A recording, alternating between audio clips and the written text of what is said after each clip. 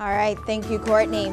Well, in education news this morning, Houston County is the largest school district in the Central Georgia area, and it is switching to e-learning to one platform across the district. Our Pepper Baker is joining us live with tips on what parents need to know to help their students. Good morning, Pepper.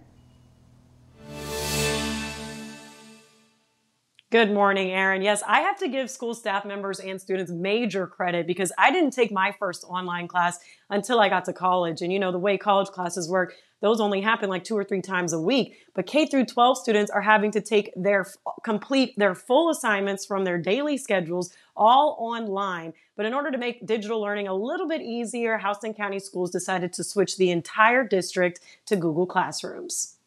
Technology is a major tool in the education world today, but since the COVID-19 school closings, districts are having to depend on it like never before. Roughly 30,000 students and roughly 3,000 educators teaching in this style in a way through a digital platform where it kind of removes a lot of barriers. Houston County Schools integration specialist Larry Wadsworth says teachers, students, and parents are having to navigate through nearly a whole semester's worth of lessons online. It really comes down to how easy we can get students in there, and we can help the teachers to facilitate that learning. And that's Google Classroom makes that very, very simple. School leaders decided to move the entire district to Google Classroom. Students can find the link on the district's homepage and log in using the same credentials they've had all school year. When you first log into a class, you're going to see your news and announcements. This is called the stream. At the top, there's a classwork tab. You're going to click on that and you'll see all your classwork. You click on an assignment name, you will see the assignment. Without leaving that screen, you can work on the assignment and you can submit the assignment, and any feedback the teacher gives you, you'll be able to see it right there on that screen. Students can talk with their teachers and get their help in real time. Wadsworth says although this is a challenging time for us all, it'll be an advantage in the future. Using computer programs, using software, it's part of every industry out there, so it's something that kids need to be exposed to.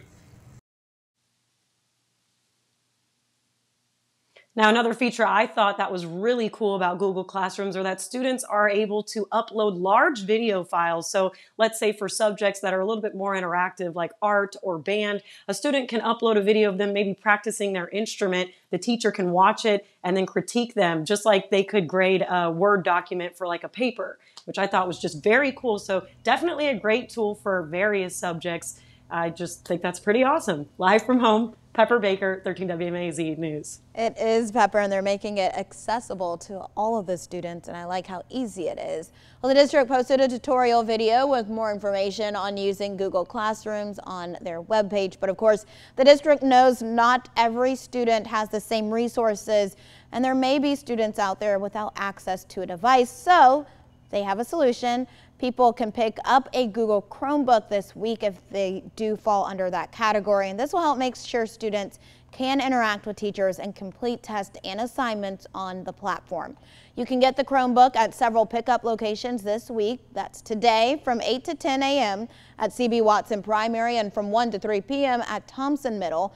Tomorrow pickup will be from 8 to 10 a.m. at Fagan Middle School and 12 to 2 p.m. at Langston Road Elementary. There is a limited supply, so the district can only give one Chromebook per family. You can find more information on our website.